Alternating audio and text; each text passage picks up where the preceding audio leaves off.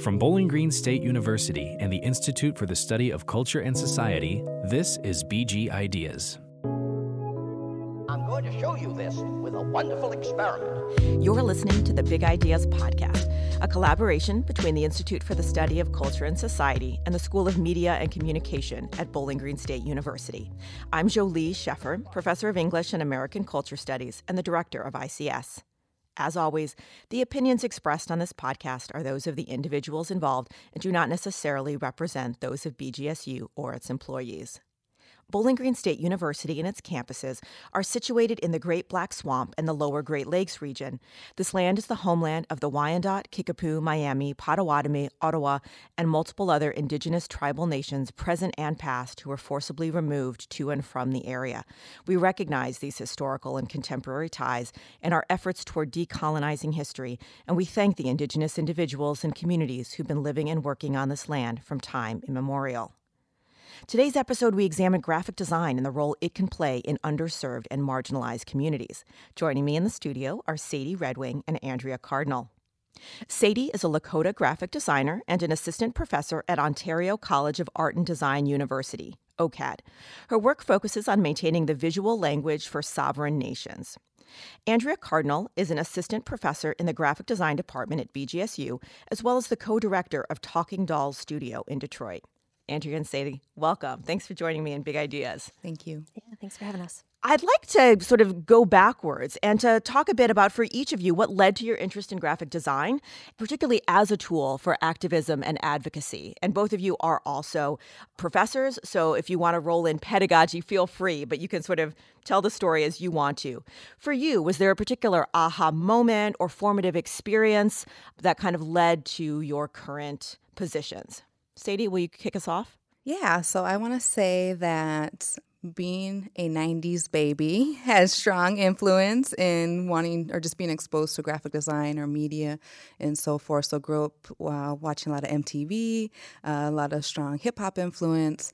I lived in a community and had a lot of friends that were inspiring creatives. So musicians, had friends that want to be rappers. They might need a flyer or an album cover, and thinking about CD days. And didn't really think of that as graphic design. I knew just like that creative aspect, like going into a record store, kind of just admiring album art. Think about 90s, you think of like Nickelodeon, a lot of bright colors. X Games was really big, so you got to see like just a lot of adornment on snowboards, skateboards, stickers, water bottles, and everything just looked fun. So when it came to I really would like to have a Native American imagery sticker on my water bottle. Where could I get it? So I think the wheels really started to turn as I progressed and really think about, man, I really have a lot of pride in my culture, but I don't see a lot of that pride in maybe more mainstream media, pop culture type of thing. So in looking for a place to go for education aspects, went to the Institute of American Indian Arts. They have a strong new media arts program, and there I was exposed to many artists and creatives who were merging pop culture with traditional indigenous culture within the area. And it's just so cool, and it just revamped a whole appreciation for a culture that has been looked at as maybe a little bit more craft-like, a little bit more, I want to say, hippie, or just never was essentially cool. So to kind of express that and share that, I think it just drives a new appreciation of youth wanting to learn more about cultural aspects. And I think as kind of putting those puzzle pieces together, it made a little bit more sense to go into education, but just kind of bring like a new flavor to appreciating indigenous art. Now, I didn't expect myself to be in a teaching role, but just kind of bringing all the joys that I had within like my childhood growing up into the 90s and knowing what I like. And we live in such a media, like just field imagery all over the place, and had exposure to other creativity and kind of seeing culture immersed in those aspects. It's just really nice to bring some of those elements into a classroom and then engage the students of their interests and capture them and allow them to have confidence in what they like and also have pride in a culture they might be identifying with.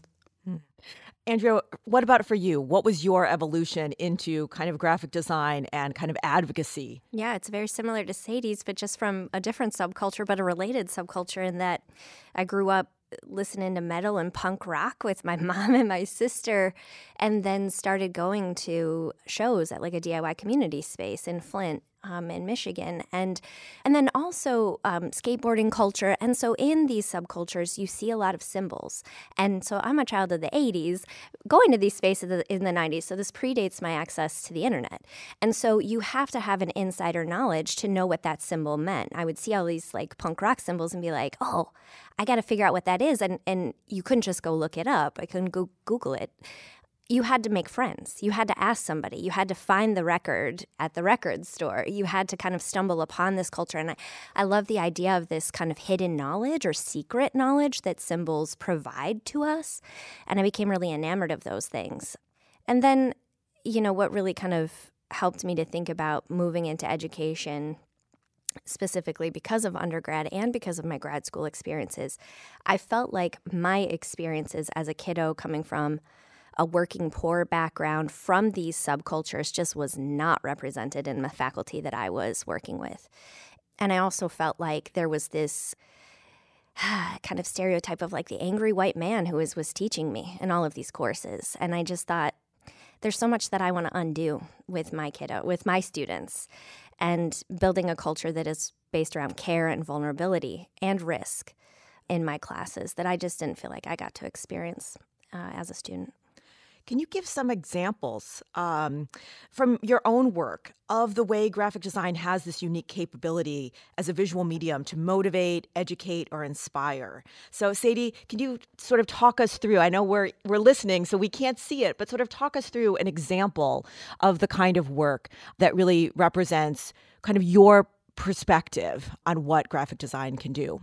Right. So I think if someone were to Google some of my work, or maybe hear a lecture, a recording presentation, or attend a workshop, a large amount of my work really reflects historical knowledge. So being within the realm of graphic design, I never envisioned myself to be a historian in some aspects, but in order to understand visual languages of tribal nations, and if we live in a time where there isn't that competency, you really have to paint the picture or just kind of remind folks of history or just longevity of time. And usually to comprehend some of these visual languages, we see a lot of use within symbols, shapes, squares. You'll see it in my work that reflects beadwork, parfleche work, which is leather work painted with handmade paints and dyes, quill work, porcupine quill. So a lot of natural elements traditionally we use to make particular items. Now, when we work in a space in, let's say, 2022,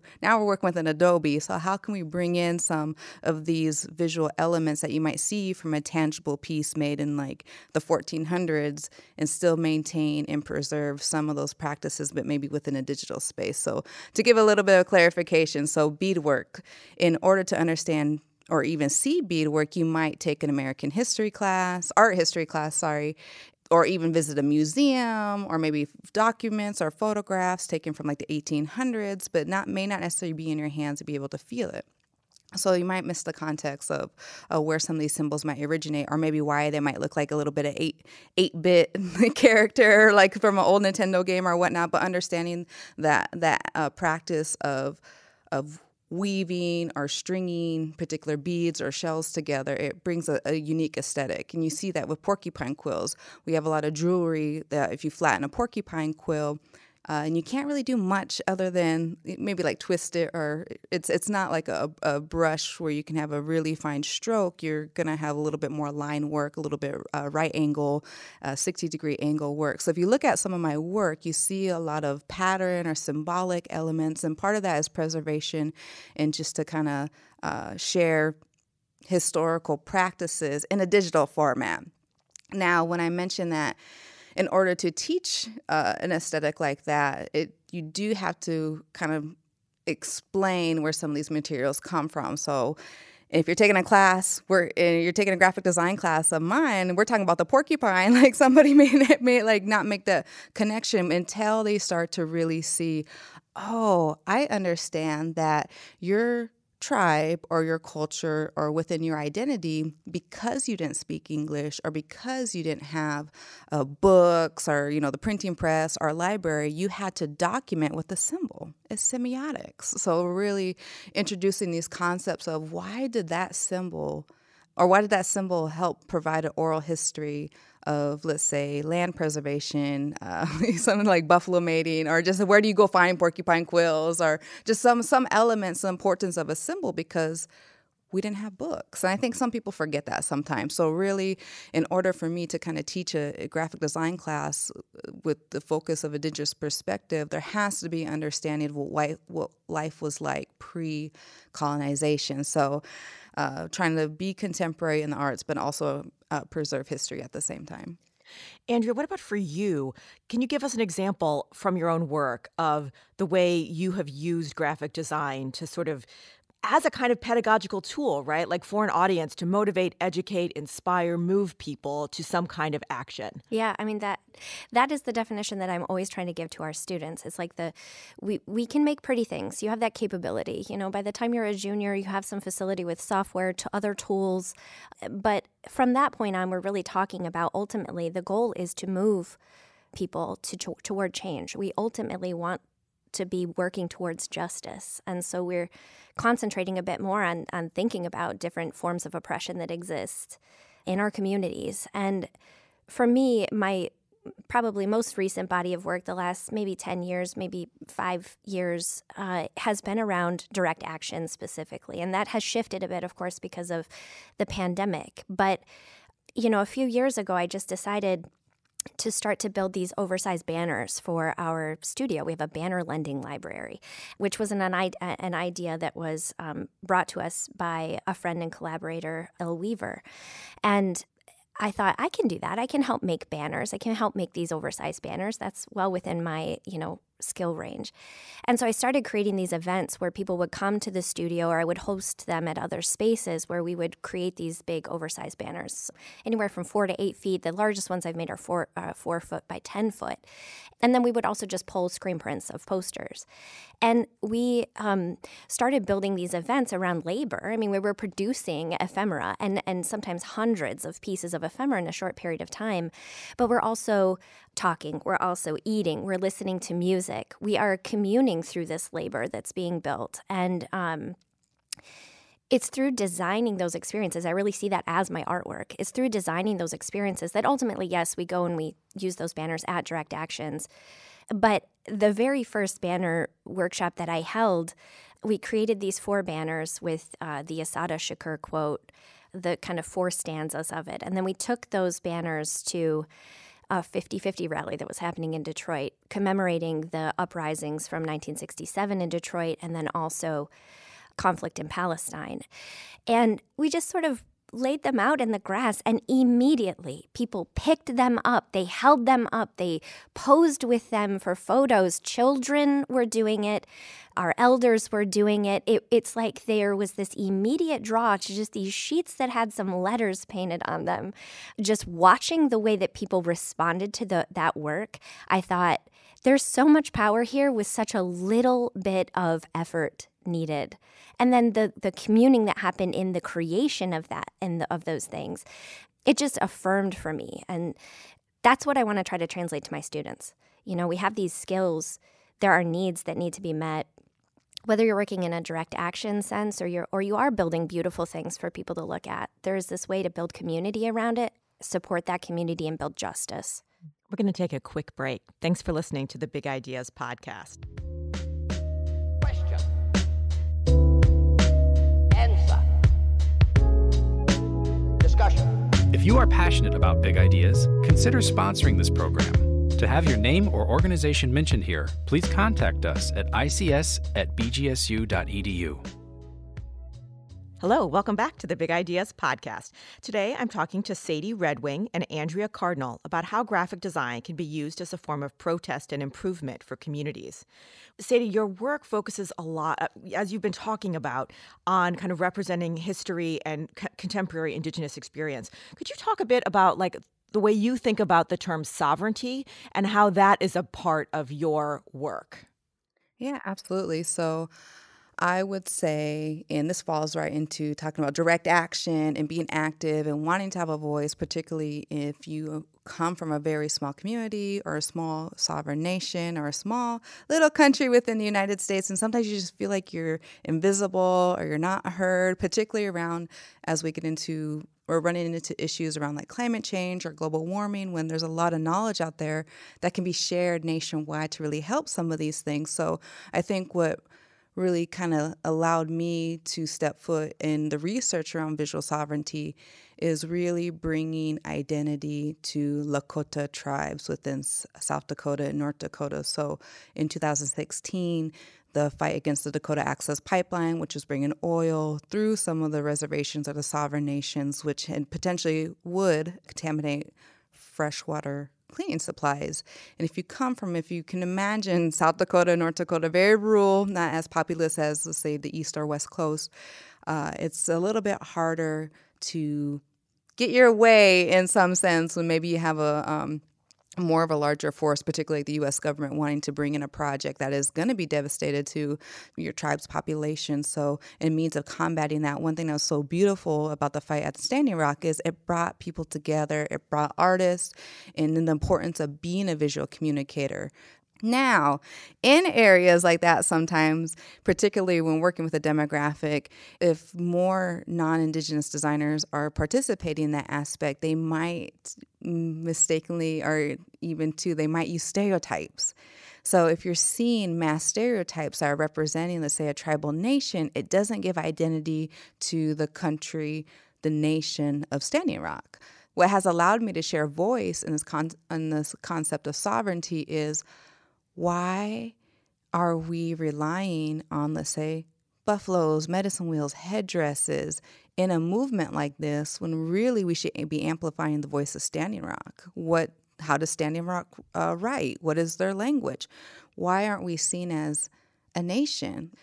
Who or how? What can a graphic designer do to push to recognition? So it kind of really push these doors, or open these doors, and push this thinking of, man, we live in the United States, and the United States doesn't recognize all these neighboring little mini countries inside of it. Why? Is it because we don't visually see it? And then even opens and starts to ask, like, how do we know other international aspects of countries, little countries at the same size as some of these reservations or these sovereign nations? And we recognize them globally. Do we recognize them because we see them in the Olympics? How much graphic design goes in with the Olympics? FIFA World Cup is coming up. How much graphic design goes into FIFA World Cup showing nationality? So visually communicating nationality, which would be define visual sovereignty. And I feel like to this day, we just don't have enough visual sovereignty of tribal nations in the United States and Canada yet. But many opportunities for graphic designers to bring those to light. The Banner Lending Library project in Detroit, my work was directly inspired by the work that I was seeing happening at Standing Rock and other environmental justice actions where there were these giant oversized banners being made. And I thought, I can figure that out. I can figure out how to do that. And ultimately in support of other water rights issues that were happening, of course, in Flint, Michigan, my hometown, in Detroit, Michigan, we have huge human rights violations with regard to water. And then also I live in Toledo, and a few years ago, we had a huge issue with microcystin toxin in Lake Erie, and our water supply was undrinkable for about a week. At that time, I had 2 babies in cloth diapers, and we could not touch our water. And so we were so inspired by the actions, the direct action, the art making, the communing that was happening in that fight against injustice of an invasion of a sovereign nation within the United States was important for us to be able to see and learn from. For me, years ago, I just stopped feeling like I could make pretty things. I just wanted to be very direct. And literally it is that, like, just painting letters on sheets. It is like I just want to be as direct as possible. And sometimes that involves, like, color palettes. It might go as far as color palettes. So, certain actions, we have conversations with, usually I'm working with a communications team. That team is deciding what the language will be that will go on these pieces of ephemera. And they're much more skilled at thinking about that. And then I'm much more skilled at sort of facilitating the actual production of pieces. But I'm thinking more about how does something read sort of logistically from a distance? How can we communicate? And that's what those giant banners specifically at Standing Rock were so powerful. It's like you can read that from a drone. You can read that from, a photographer shooting that from, yards away. And so I think I've just been thinking more about how can I be as straightforward as possible with, maybe I'm choosing fonts and color palettes, but other than that, it's just trying to create impact through quantity and directness.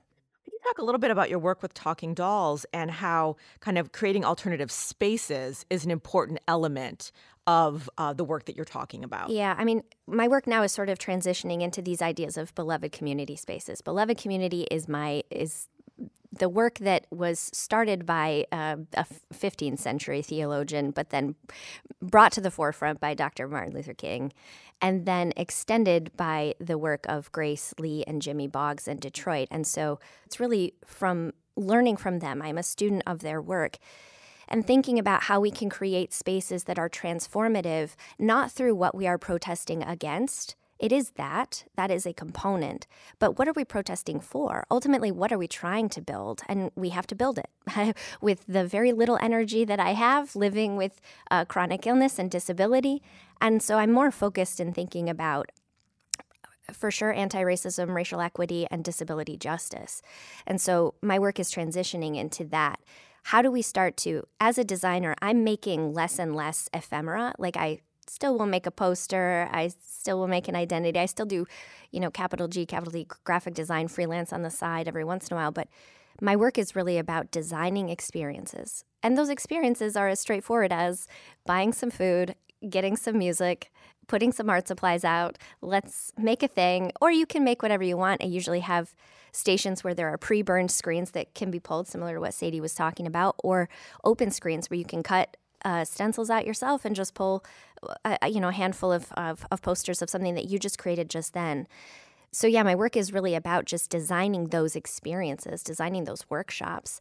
And it is about skill sharing. I'm trying to get folks to see, like, you could buy a couple screens for $30 a piece. You can buy some ink for, $30, and you can pull literally hundreds of pieces of ephemera within a short period of time. Now you can take those skills back to your communities, and you can hold these communal workshops together to support whatever action needs to happen in your particular community. At Talking Dolls, that's sort of my niche. As a studio, we have a space that then people can come and perform these types of workshops. Experimental art is created there. And then also just gathering just as just a base, within our neighborhood in North East Detroit.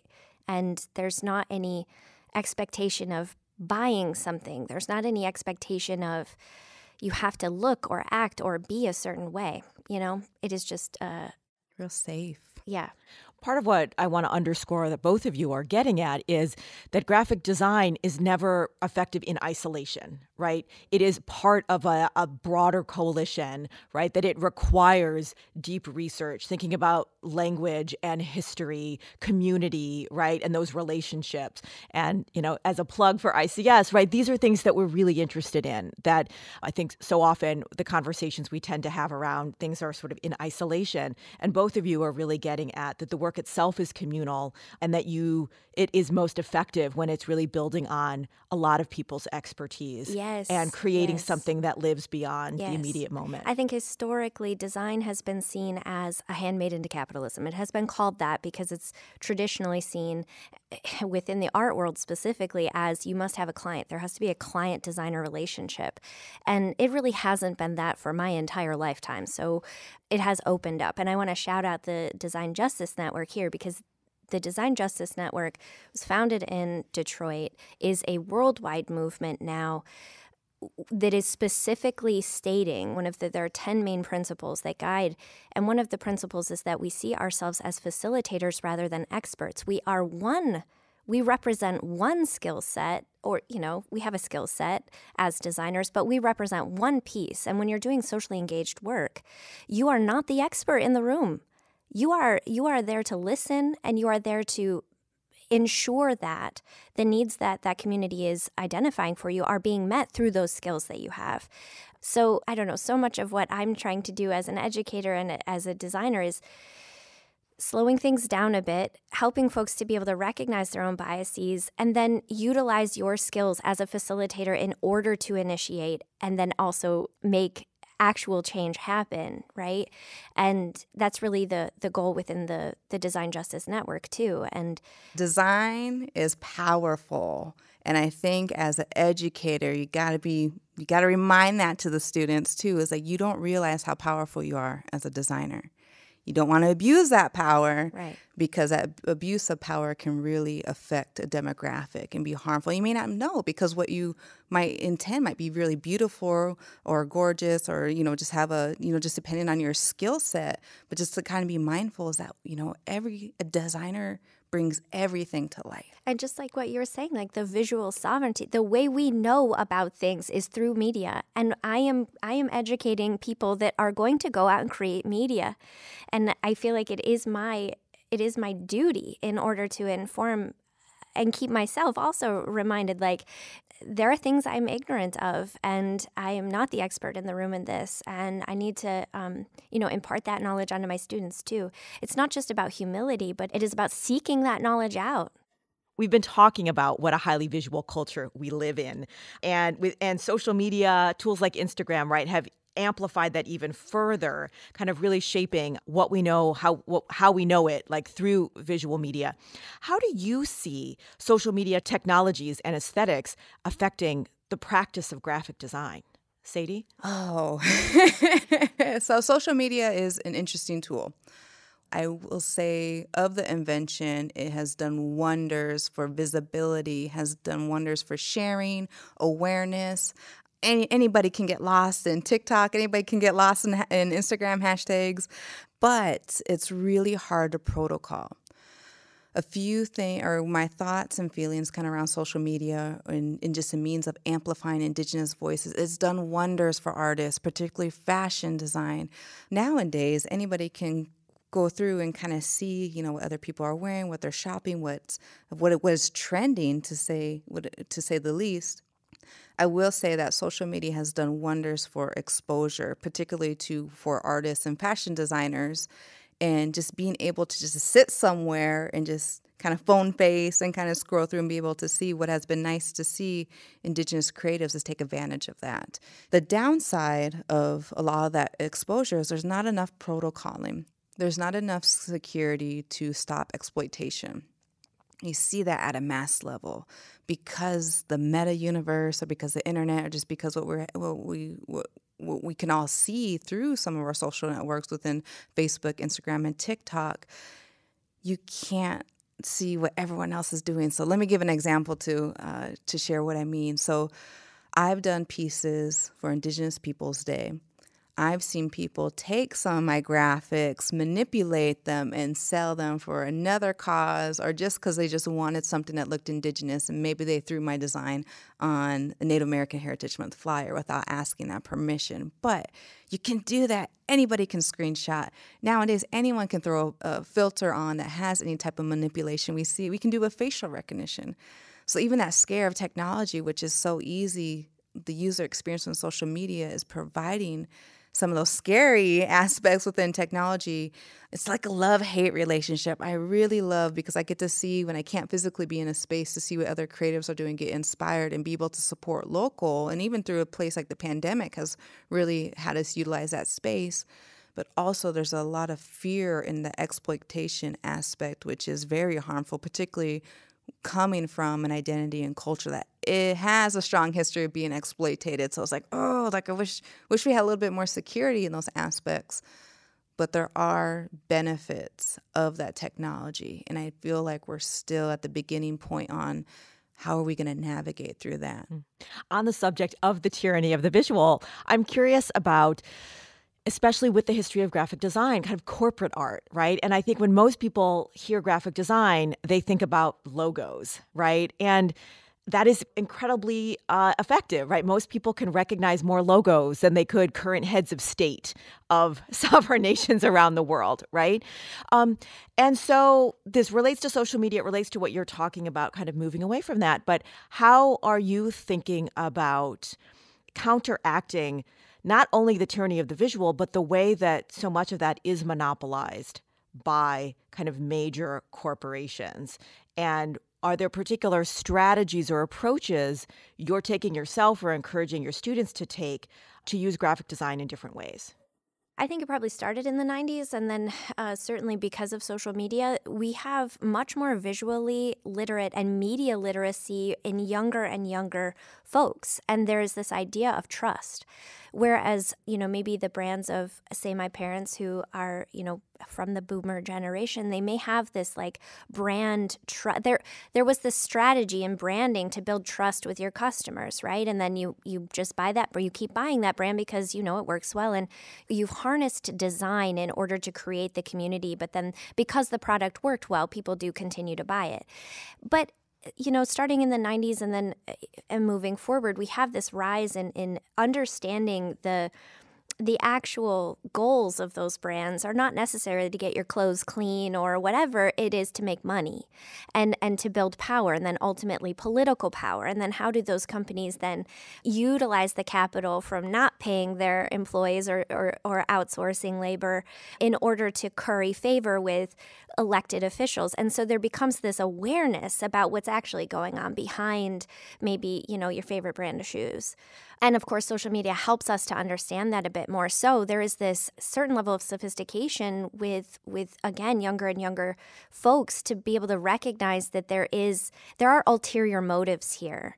And I just think that those things are always going to be there. I think certain numbers of my students are like, no, I want to go and I want to design for these companies, and I want to have a good job, and I want to be able to support my family, and I want to be able to, have a home. And I don't fault any of them for that.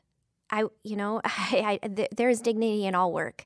But for me, I think that there is this potential to create the community in the future and the culture that we want if we interrogate those structures a bit more, because we have so much power as makers of media. And again, I see that that's where my duty lies as an educator, that there are multiple paths that you can take. Thank you both so much for joining me today. It's been a pleasure to talk with you. Listeners can keep up with ICS happenings by following us on our Twitter and Instagram at ICS-BGSU or on our Facebook page. You can listen to Big Ideas wherever you find your favorite podcasts. Please help us out by subscribing and rating us on your preferred platform. To suggest a topic for a future episode, you can visit us at bgsu.edu/BG Ideas. Our sound engineers for this episode were Ryan Turner and Marco Mendoza, with audio editing by Deanna McKeegan and Marco Mendoza. Research was provided by Sophia Mikulski, with editing by Joe Elia.